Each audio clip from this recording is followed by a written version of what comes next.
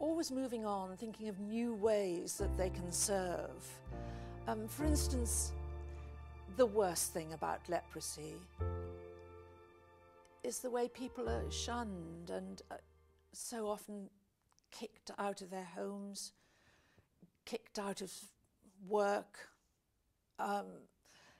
marginalised in a really bad way. Well, the Leprosy Mission have been working with the mainstream disabled organisations to try and overcome this, to get them the help that they need, the basic help that they need. I mean, some of them are not even allowed to leave their homes and go and get food and basic necessities.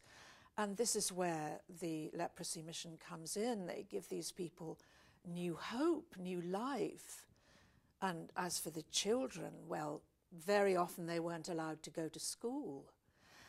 But I think that the Leprosy Mission have worked very hard on that. And they've provided the poorer children with uniforms and books and all the equipment that they'll need to go to school. And in places where they still are not allowed to go to school, they've opened their own schools. So now these children have an education, they're trained to do a job.